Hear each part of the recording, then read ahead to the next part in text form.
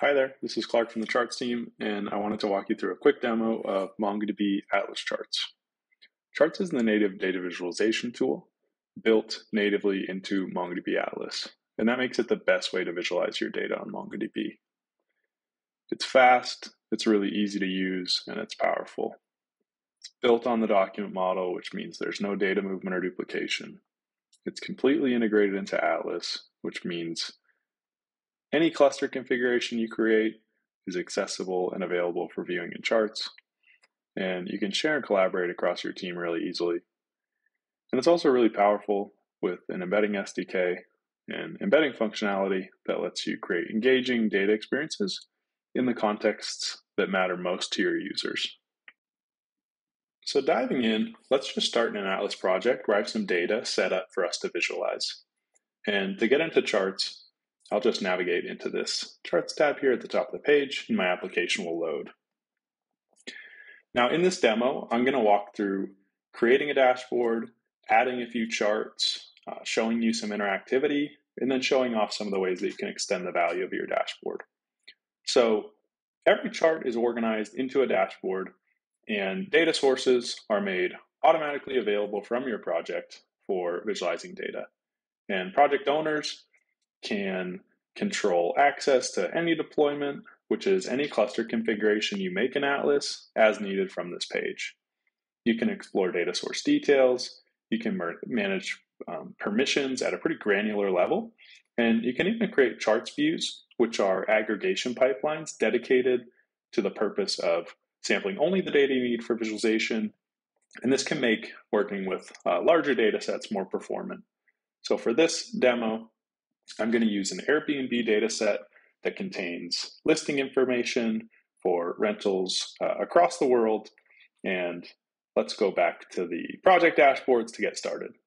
So I mentioned that every chart lives on a dashboard. So let's go ahead and create a new dashboard and just call it the charts demo. I could also add a description, but it's optional, so I'll skip that step for now. This will bring me to an empty dashboard where I can add my first chart. And this takes me straight into what we call the chart builder. The first thing you'll notice navigating into the chart builder is this prompt to choose a data source. I mentioned I'm going to be using this Airbnb data set, and I can find that right here. Charts will then go ahead, once I select it, sample this source, and show me a list of all the fields on the left-hand side of the page in the field panel. Charts maps all data types to either strings, numbers, dates, or even geo-coordinates, and it understands the document model natively, so you can visualize all your fields, including nested arrays and subdocuments. For the first chart, I want to look at the number of listings by country. So let's choose a chart type that makes sense for that. Maybe I'll use a donut chart. And from here, I can look at my encoding panel.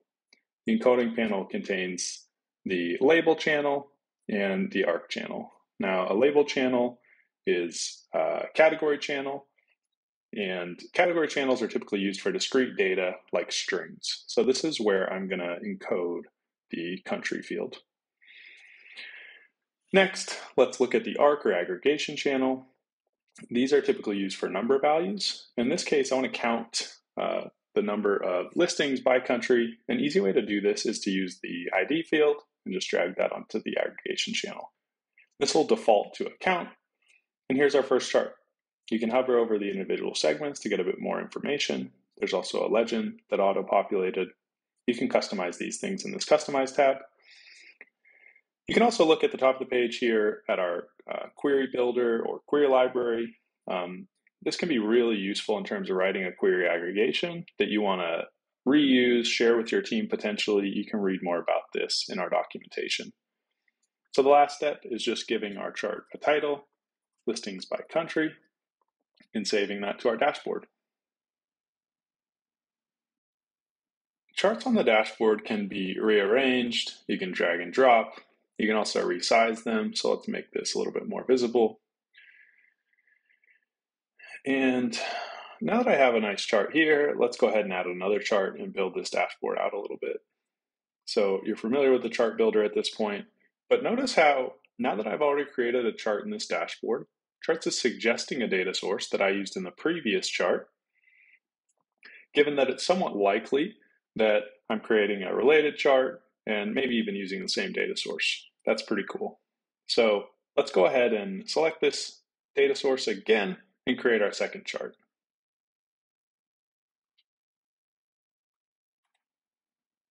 So now let's leverage a different chart type and look at the prices of different listings across suburbs. So I've already selected a grouped bar chart, and I know that there's a price field in here somewhere. So I'm going to go ahead and select the price field and drag it onto my aggregation channel. And I want to look at the average price, so let's change this aggregation to mean. Now I need to encode the suburb that is in the address subdocument. So let's just go back to our fields and select suburb and drag it into the category channel. So now this chart's loaded and I can see all the suburbs ordered by price of listing. And this is a lot to take in, so let's go ahead and limit our results to only the top 10 charts. Limit results defaults to show you top 10, but maybe I actually want to see 20 results, so I can just update that here. All right, so that was easy. Let's give this chart a name, mean price by suburb, and go back to our dashboard. So I'll resize this chart a little bit to match the other, and there we go. Now I'm starting to see this dashboard of Airbnb listing data. Okay, so let's take this dashboard a step further. What if I want to look at only a particular region within this data? For instance, the charts team is based in Sydney, so I'd like to look at only the Australian suburbs. And to do that, I'll simply navigate to this filter icon to create a dashboard filter. So here I can select the field I want to filter this dashboard by, and I mentioned that I would be looking at the region relevant to the charts team in Australia.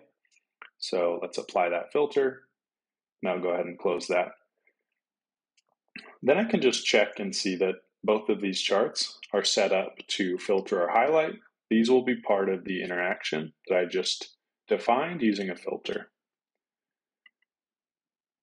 So when I go ahead and click into the Australian listings, my mean price by suburb chart will reflect only those suburbs in Australia.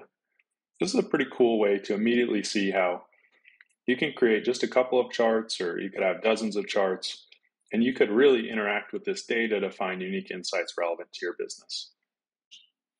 Now, there are a couple other things I want to show you that will really extend the value you can get from a dashboard across your team. So let's back out of this filter. And the next step would be, maybe I want to share this with other individuals on my team.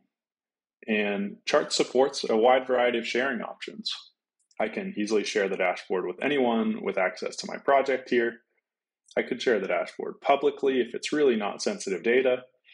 And recently we introduced a really flexible option for sharing dashboards across your entire organization.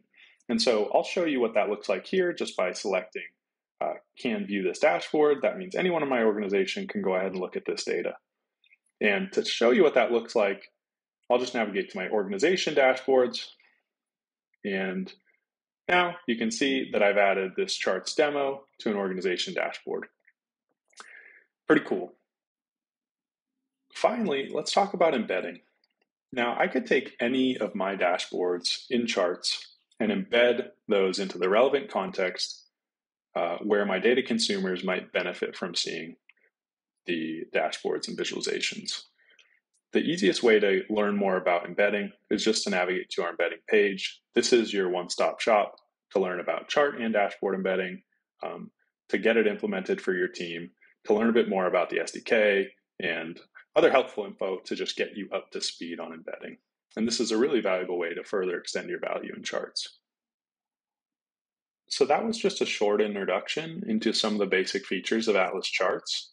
To recap, there are 5 key takeaways that I want to leave you with. First, Charts is made for JSON and works natively with the document model. This means you can work really quickly. Second, Charts is integrated into Atlas, which means you can quickly visualize any of your cluster configurations in Atlas with no ETL.